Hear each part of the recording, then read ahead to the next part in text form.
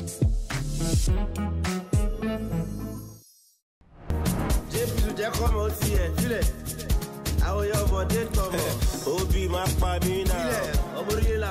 good, people? It's your boy DJ Obi, global DJ Obi's House originator, and you're watching MTV Base Sparks. Stay tuned. Oh baby, what did happen?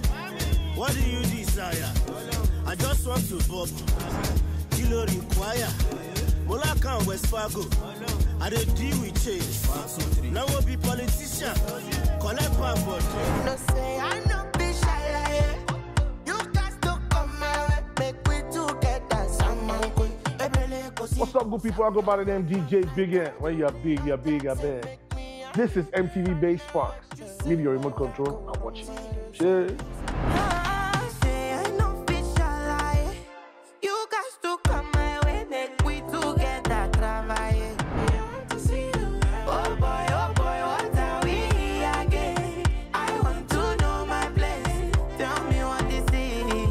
DJ Obi, do-rag Obi. What's good, man? I'm good, bro. What you been up to, man? Chilling, man. Trying to figure out how MTV Base got us on the same shit. And that's no easy feat, man. But we here. Listen, how you been, man? I'm chilling, what man. You been working, up to? working, What you been working. up to? Working, you know, sculpting culture. I like that. So okay, that's a play on word, yeah. Doing things, man. Obi's house, staying busy. Obi's house on a Monday, right? Yeah, tell them about Obi's house real quick.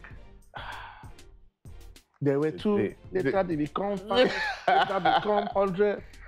Oh, boy, you were there from the beginning, though. Yeah, man. But people don't know, but you know, man, I like staying back at the back. You saw it happen, bro, from day one. So. I'll let you tell the story, you know? I mean, clearly, everyone knows it started from IG Live during the pandemic, you know. When there was no hope. When there was... we were looking for Irene. Oh, bro. we were looking for Shout out to G, to good time, man. Yeah. During pandemic, man. Yo. Like, you know, I just felt like everybody needed some form of hope, you know. Yes. Shout out to D-Nice. I saw D-Nice's IG Live the minute he went on. I hit up Obi, I was like, you know, we have to do this, you know, for the culture. Nigerians are so many, and a lot of Nigerians like to party, and they need to still be entertained. So that started off. Then we did the verses. We tapped into the verses. Then you did the Room 69. A lot of people don't even know about. Listen, it was supposed to be called Room 69. Not even Obi's house.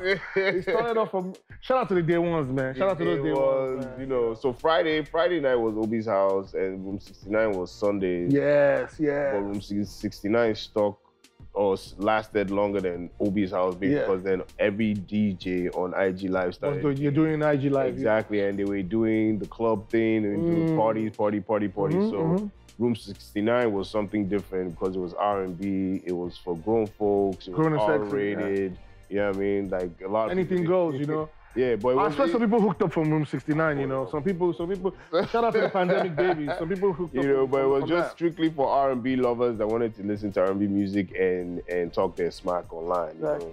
So we had to get innovative and work it out, man. But like I said, you were there from the beginning. But how far are you now? What's going on with you? Man, how you doing? Trying to make $1 out of a penny, you know. But, you know, dropping singles, you know. Yeah, you know, this year for me, you know, I had to work smart, you know. I'm tired of working hard. I always tell people, you know, you know, it's just real. Like, too many people want to DJ, too many DJs. Too many people think they can DJ. So, you know what? We have to step it up a notch. So for me, I try to use my social equity, right? I know too many artists, you know, and everybody's like, why don't, you know, I used to release singles back then, you know, and I took a break from that because I wanted it to make sense. You know, for me, I was always the person who was, I was always the person who wanted to bring artists who have never worked before. So I said, I want to make it meaningful, you know? Especially with the Gen Z, these new school people, you know? I said, who, you know? So I shout out to Oxlade, shout out to Irish Star. You know, they came through heavy. Like, bro, this year's gonna be crazy. Like, artists you've never seen on a record before, it's in the bag, you know? Like that. So that's why I'm working on this year. I'm also going on tour, you know, like, trying to touch new places. I mean, like Rema would say, why can't we shut down India? You know, so it is what it is. You know? Yeah, you know, we're speaking to existence. So enough of that, man. I mean, that's what we've been up to, right? I'll ask you a personal question right now, you know? Personal. Moving on, tell me, what's the worst thing you've heard about yourself online? Apparently, I'm a villain online.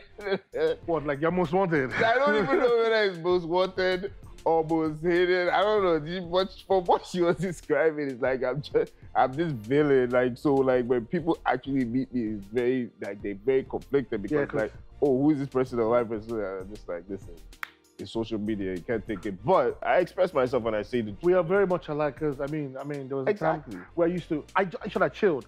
When you see my Instagram and you see a pink page, no BigN is about to. It's about to go down. But for you, I remember one time I was in America, man. I was talking to, anyway, I'm not going to call the person's name.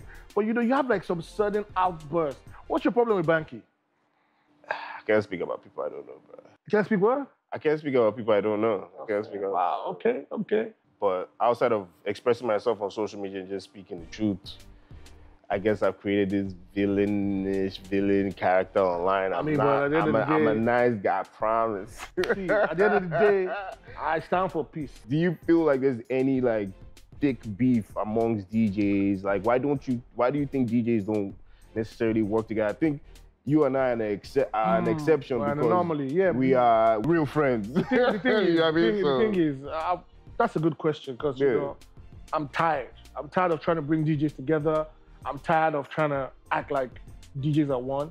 Here today, I'm tired, like really. So yes, and I don't understand why. Like I don't understand why. You see artists collaborate, right? And if artists are not collaborating, if artists don't like people, they say it real quick. So there's no beef that is hidden in when it comes to artists. A doesn't like B. Standard.